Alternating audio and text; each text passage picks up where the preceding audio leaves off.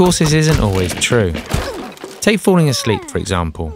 You can prepare in the right way, put yourself in the right position, and get yourself comfortable.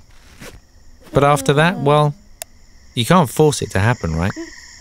In fact, it works exactly the other way around. The harder you try, the less sleepy you become.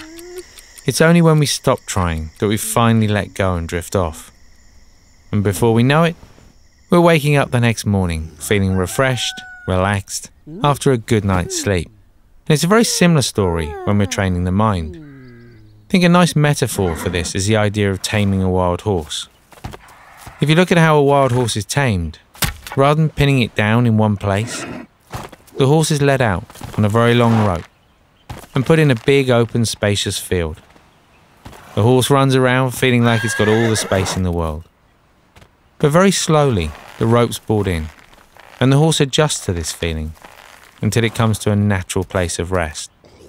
And we're looking to do just the same thing with the mind in meditation. Not trying to pin it down in one place, but bringing it to a natural place of rest. So let go of any idea of needing to achieve something or get somewhere, and instead enjoy the opportunity to sit back, relax, and be present in the world.